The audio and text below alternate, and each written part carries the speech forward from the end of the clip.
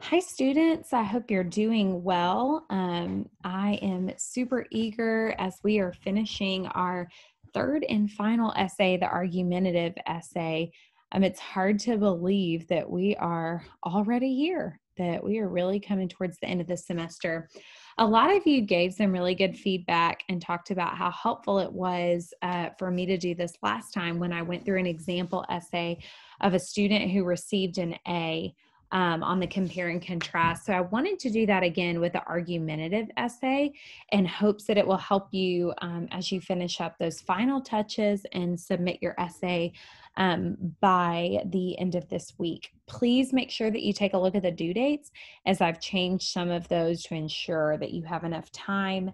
I got a little behind on leaving feedback. We had a busier weekend than I anticipated. And so I wanted to ensure you had adequate time to take my notes and your peers' notes and really apply those ideas.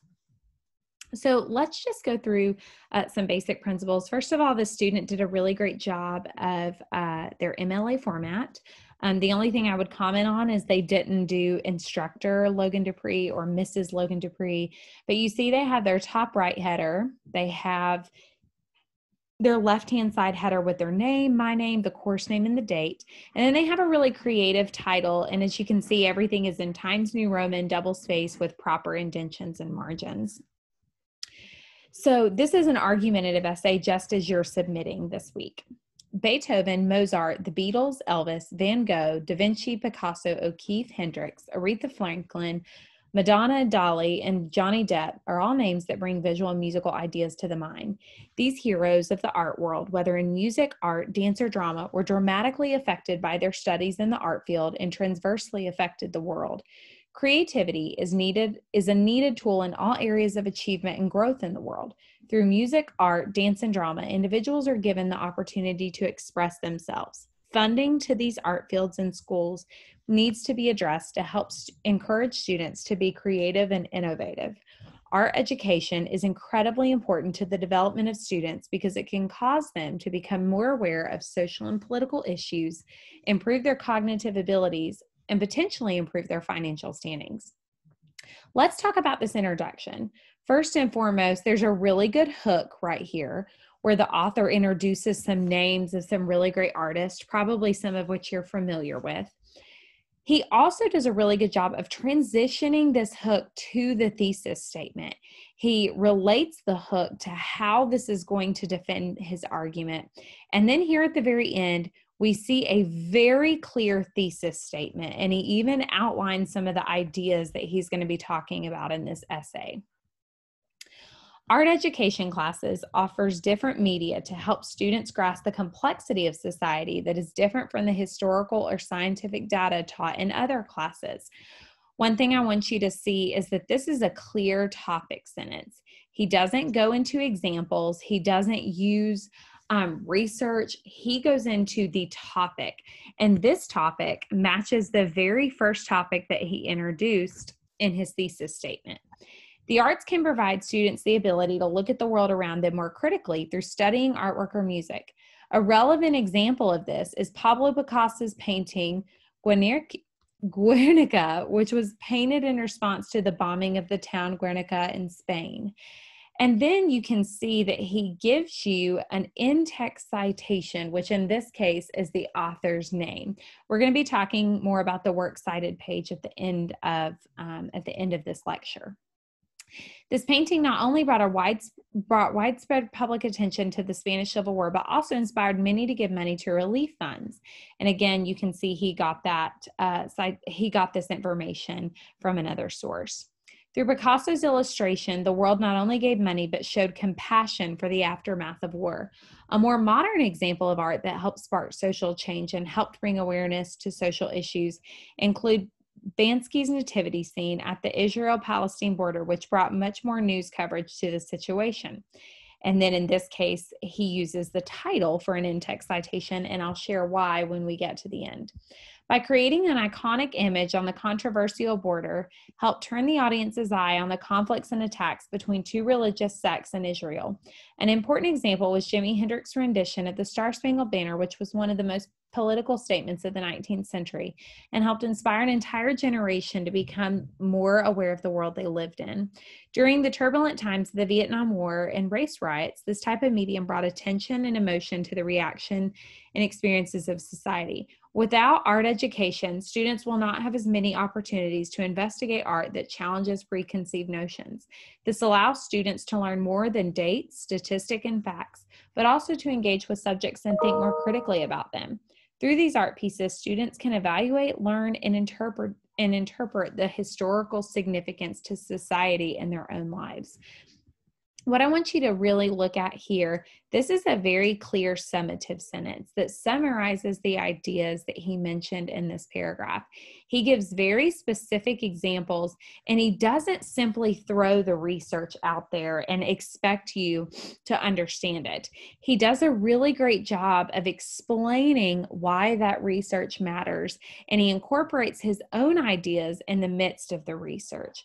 Please make sure that your paragraph is not completely bombarded by in-text citations. What happens when you do that is it means you're relying much more on your resource material than material that you have actually created. This student did a particularly great job of ensuring that he used his own ideas amidst the research that he provided. Some critics argue that art education does not benefit students academically, so should have reduced funding, but research shows that arts improve student school and personal life. Again, we see a very clear topic sentence, and I want you to revisit right here where it talks about how it improves their cognitive ability. So we see that that paragraph, again, matches what he is introducing in this topic. Art education can be especially beneficial to younger adults, as multiple studies have concluded that activities such as drawing or playing an instrument can improve gross and fine motor function, language, mathematical, and decision-making skills. All of these are incredibly important in the development of children's life and completely necessary for students to achieve academic success. Art education allows children to color, sketch, hold an instrument, and learn a beat. These basic building blocks build on their ability to write essays, count, or see patterns. This idea can be seen in older students and their level of academic success, as students who participate in art 3 hours a day, 3 days a week for a full year or 4 times are more likely than their peers to be recognized for academic achievement. So by giving students better opportunities to engage in the arts, they will more likely be able to improve in their non-related art classes. Art education can also improve students' social skills and provide them with plenty of opportunities to make new friends. This is partially because music and art can activate the areas of the mind that are associated with empathy. So by putting students in scenarios where they're actively creating something together could encourage team building and the formation of friendships. The arts can also have a massive effect on student lives after school. In fact, multiple studies have shown that art and music can help reduce depression and improve the state of suffering from dementia.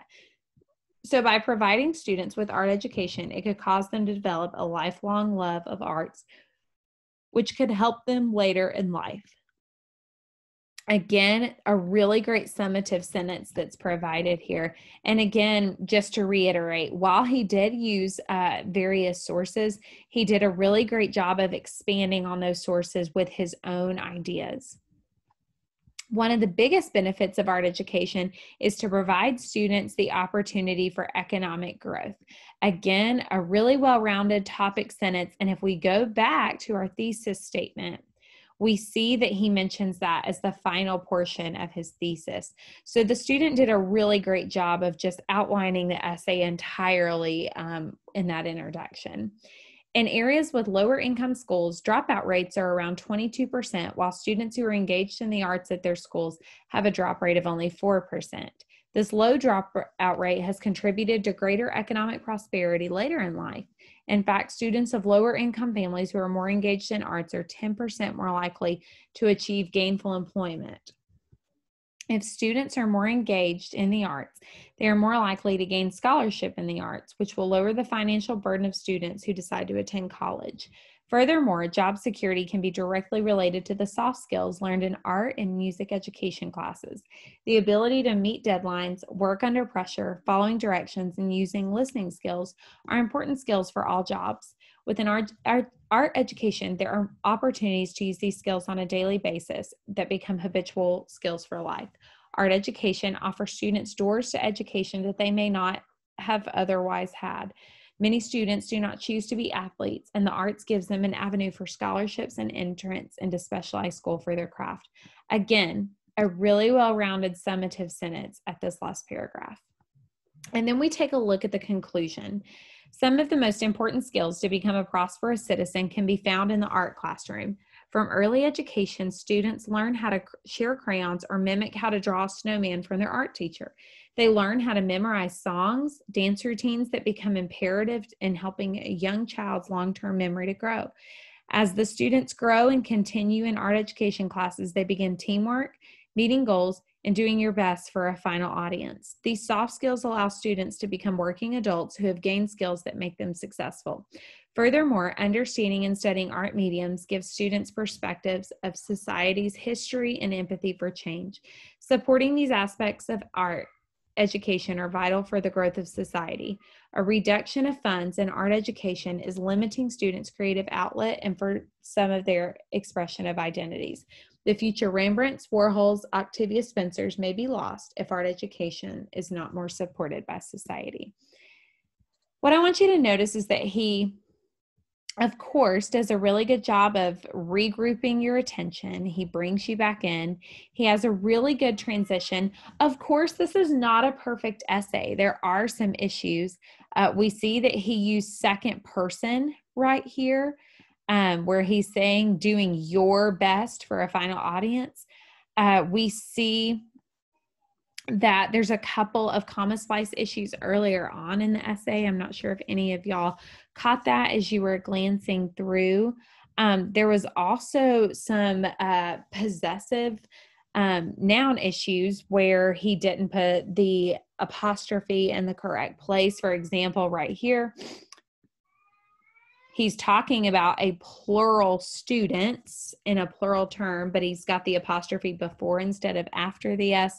So of course, mechanically and as far as his editing skills, this is not perfect. However, when we look holistically at the essay and we see the really well-crafted topic sentence, the tone for the essay is really, really good. We see that he creates an argument without saying, I believe, I think, I know.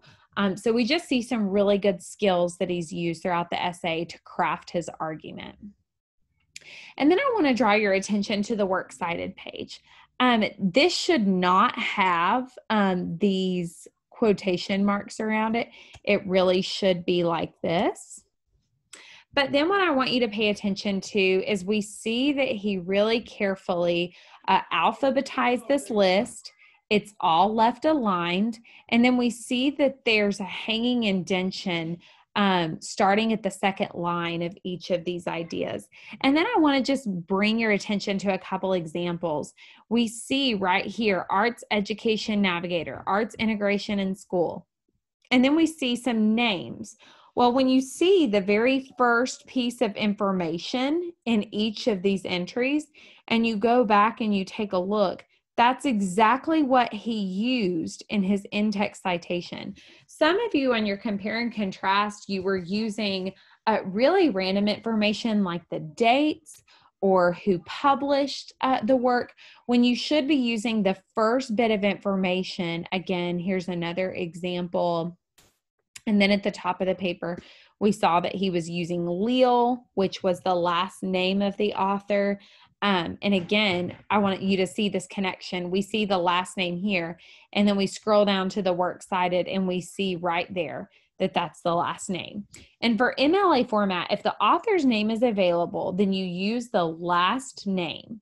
If there are page numbers, then you include the page numbers, but you do not put P or page or anything like that. So for example, if you have the author's last name and page numbers, then your citation would look like this. If there's no author listed, then you would use the title of the article for that in-text citation. But that should be the only information listed. There's no need to do the date that it's published. There's no need to do the publicist's name. Make sure that you are following proper MLA criteria. And then, of course, the period goes after the in-text citation and not before. Okay, I hope this was helpful to you. I'm going to link this article along with this YouTube video in hopes that you will view it before you turn in your final submission. And if you have any questions about anything that I covered in this lecture or the feedback that I will be leaving you by Monday, November 16th, I'll be glad to answer that. I hope you have a great day.